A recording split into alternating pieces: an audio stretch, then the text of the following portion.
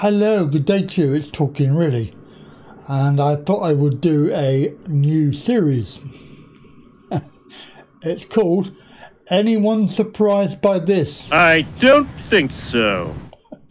And the first episode in the series is anyone surprised by this? The government is paying The Sun and Daily Mail for positive coverage of its coronavirus response.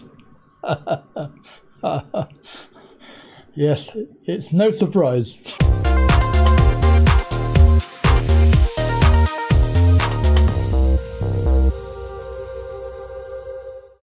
So, is anyone surprised by this? I don't think so. I don't think so. Anyway, this story was out on the 28th, which is yesterday.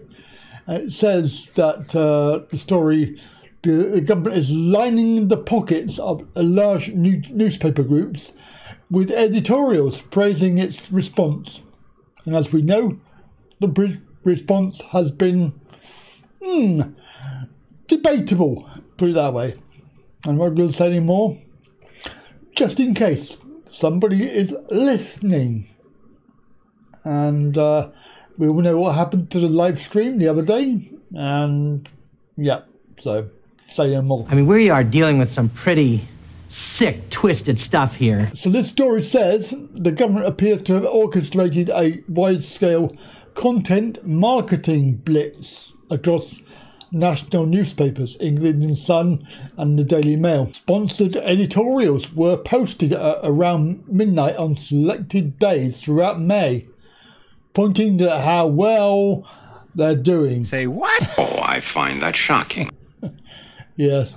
A number of similar pieces have appeared in regional publications, each highlighting how the support is helping firms in the areas. An FOI request has been filed to ascertain the cost of the positive media campaign, but unverified estimates suggest that it could run into the hundreds of thousands of pounds mark. They are likely to form part of the all-in, all-together advertising campaign, which claimed to put 35 million in the pockets of the beleaguered newspaper industry. But according to this week's Private Eye, we all know who the editor of that is, Ian, on telly.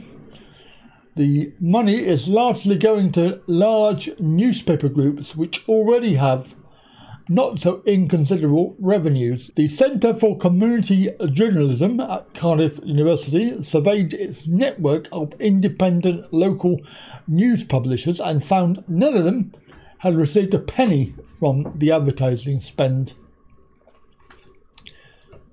Now, no surprises. Anyone surprised by this? Many of the titles selected also seem to be the ones who are most sympathetic to the government's response to the current crisis, making the marketing bonanza all the more perplexing. Anyway, that's the story.